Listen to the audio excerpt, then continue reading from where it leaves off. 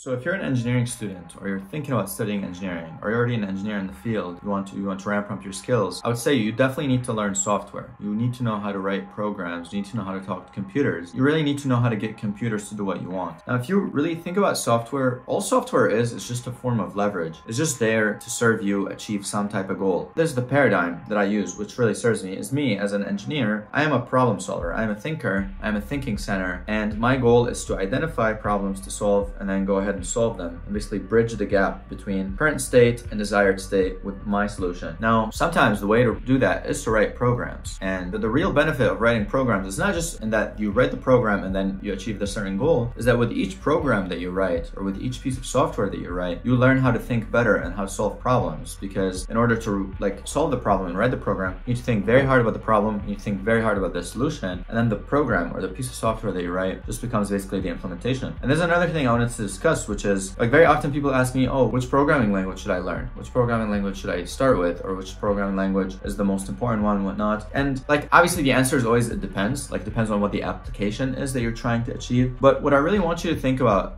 programming or writing code or coding or any of that interface with computers where you're sending commands to the computer and you're getting the computer to do something that you want. That's really the essence of programming. It's all about how to think and solve problems. That thing is far more important than the specific programming language. Sure, based on which application you use, one language may be more efficient than the other. And generally speaking, if you want a general purpose language that kind of does many things and does them fairly well, and has kind of a low barrier to entry where you can learn it pretty quick and the syntax is pretty intuitive and user-friendly, Python is the one that's recommended to start with. That's the one I would learn if I were to start from scratch. Again, simply because it's kind of the easiest or the easiest to get used to. But the real meat is not whether you use Python or Java or JavaScript or C++ or any of that. The real meat is with each program you write and each problem you solve, you basically learn how to solve problems and you get better at problem solving. So programmers who are really good, they're usually very good problem solvers. And what language they use is at times irrelevant. They just use the one that is either suited to their preference or again, the one that is more suitable for the application. So if you're an engineering student and you're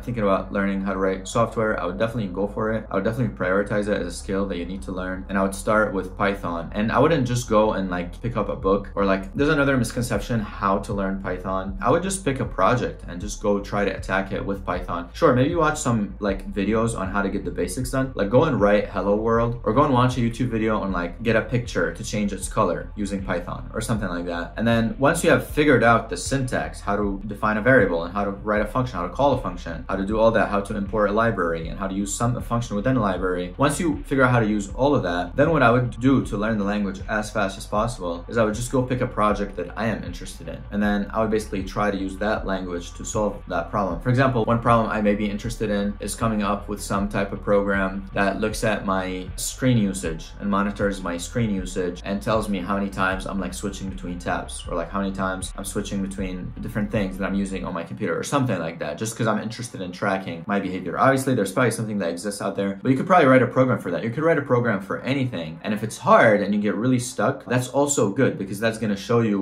which point things break. And wherever you get stuck, you can literally just go and Google how to X or this thing didn't work. And then you're going to type it and then you're going to get an error and then you can take that error and then go and Google it and you'll be on something like Stack Exchange where someone has gone through that problem. So I would really encourage you, if you want to learn software, immerse yourself in the experience and just try to learn by doing it and try to learn by building something rather than just watch, consume, take in so much information and not know what to do with it. Because I guarantee you're going to learn way faster by attempting to do something, getting stuck and solving that specific problem. And that's also going to give you context on how to solve the problems and how to learn the thing. And final example I'll use before I let you go is I like to think of the Christmas tree and the ornaments. And if you go and consume a ton of stuff on programming, you're basically learning the ornaments, but you don't have the Christmas tree. You don't have the context. You've never been stuck. You've never had the pain. So you don't really know where to place these ornaments or you don't really know where that knowledge applies. Now, if you were to go and try to build a program using any language and you get stuck and you're in pain and you go figure it out and you go and Google it and then you learn it and you have an aha moment and then you solve it and you get into the next problem and then you go and consume stuff and then you go and watch videos on programming and things of that nature, that's going to be far more effective because then you'll actually understand the context at which that applies. I think if you do that, you'll probably learn it very quick. Now, I did make a separate video on the software I use specifically as a PhD student and some of the things that I use to write programs, so you should go ahead and watch that. That's probably going to give you a bit more specific insight since I share my screen and dive into my computer, show you what that looks like. So I'll see you over there.